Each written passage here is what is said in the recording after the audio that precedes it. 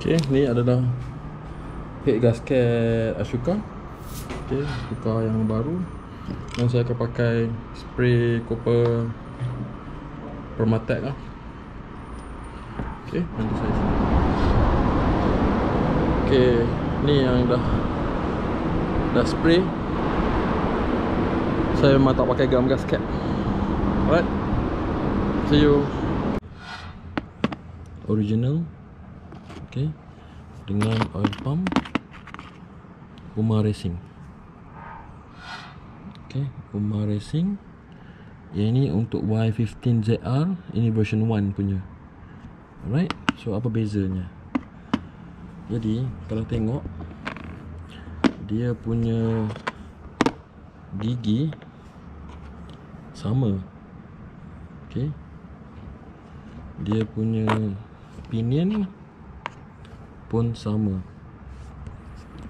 Cuma bezanya adalah kalau tengok dekat dia punya takung dia, ini lebih dalam, ini lebih cetek lah. Okay, kalau tengok ketebalan original, ni original.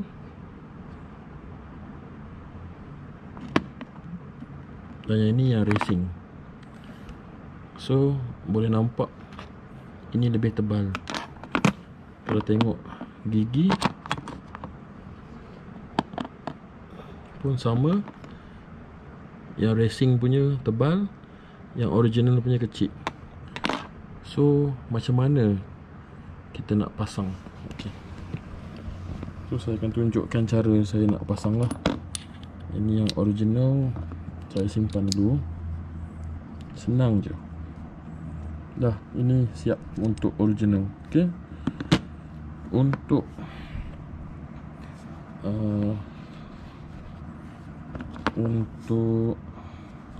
yang Uma Racing punya. Okay,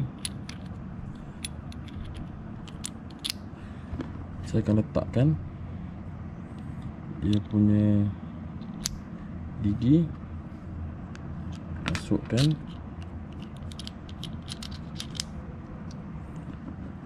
pin.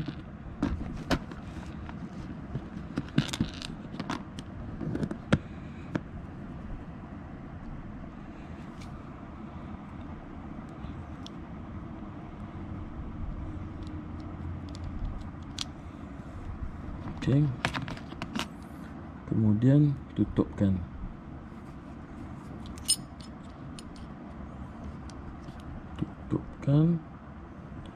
Dan skrukan.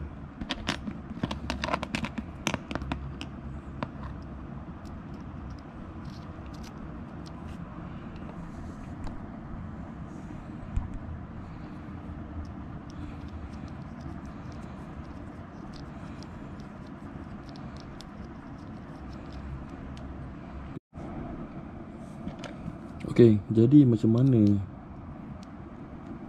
benda mechanical ni boleh pump minyak saya tunjuk jap buka balik. Okey, so macam mana kita letak minyak sampel je lah. Okey, so kita tengok dia pusing, dia akan tolak minyak tu. Pakai cover lagi nampak, sebab dulu saya tengok apa pakai cover.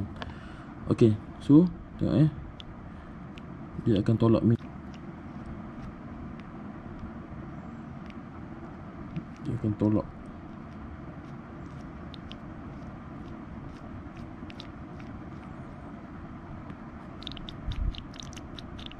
Ni beli yang LC punya. Okey, dan saya beli rantai DID. Ini kita kena tengok dia punya kod. Okey, kod dia kena pakai yang ni, SCR 0404 SV. Ini dia punya kod 98 panjang dia. Okey, ini memang penting. Sebab apa penting? Okey, contoh macam ni. Bila saya cek satu-satu, rantai yang ni dia dah keras. Nampak dia dah macam, dia dah, maksudnya dia dah keras. Yang kat sini. So adalah dia punya masalah tu. Okay, so saya memang kena tukar rantai. Tu je lah nak share.